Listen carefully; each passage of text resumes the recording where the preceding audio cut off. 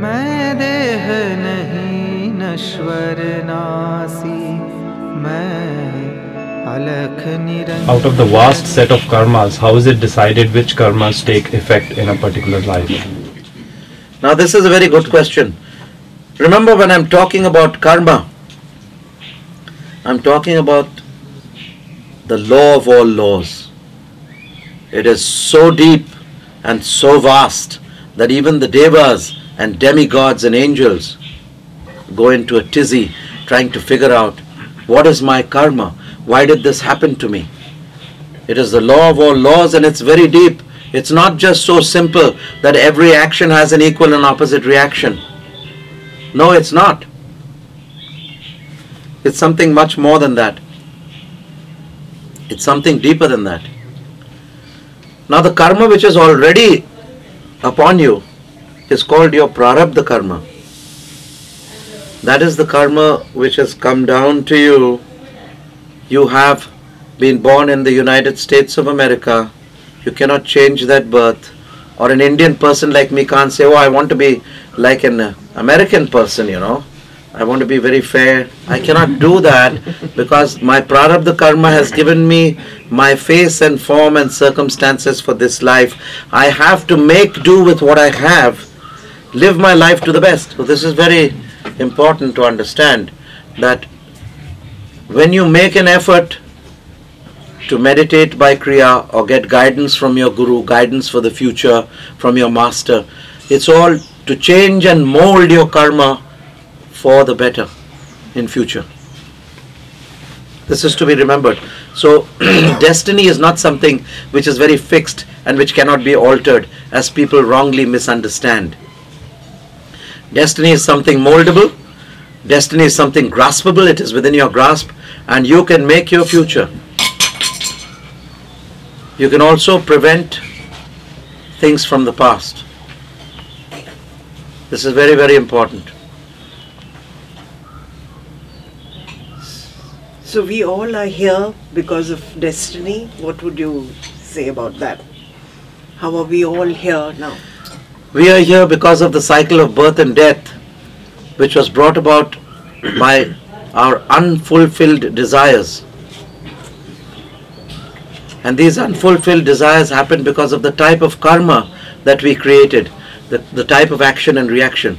So the cycle of birth and death is determined by karma.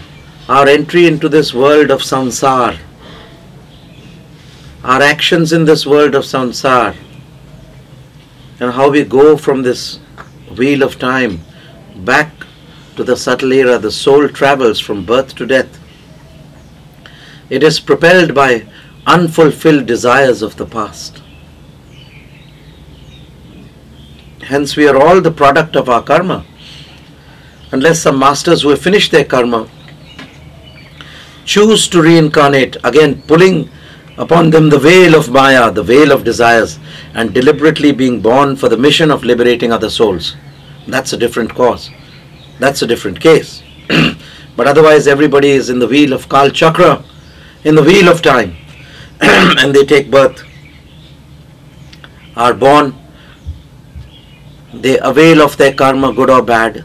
They suffer it or enjoy it, and then go back into the astral and causal soul consciousness. So the soul keeps reincarnating.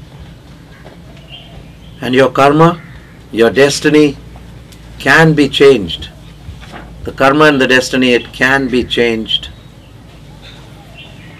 by the practice of techniques like Kriya Yoga, Patanjali's Raj Yoga, meditation, philanthropic works,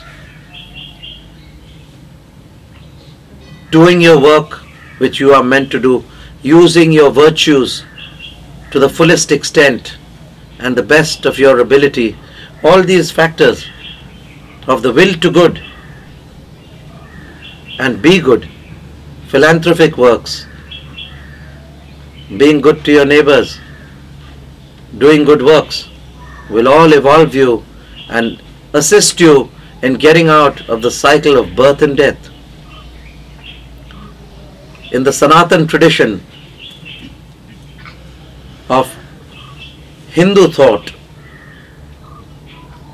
We say that the cycle of birth and death is determined by karma, and yoga is the remedy to get you out of the cycle of birth and death.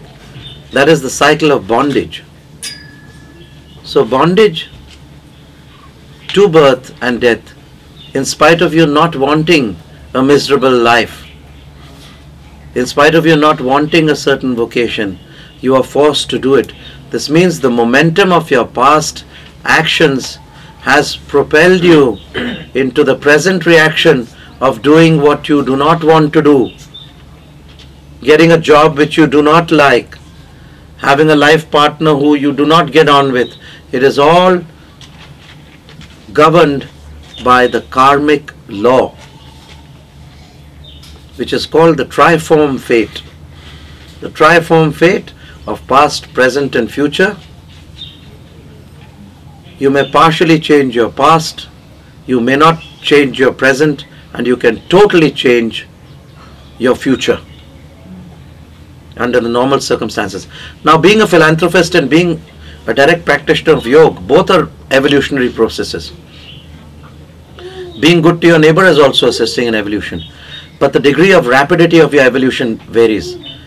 Kriya Yoga is called the lightning path because in Kriya Yoga the evolution is very, very fast.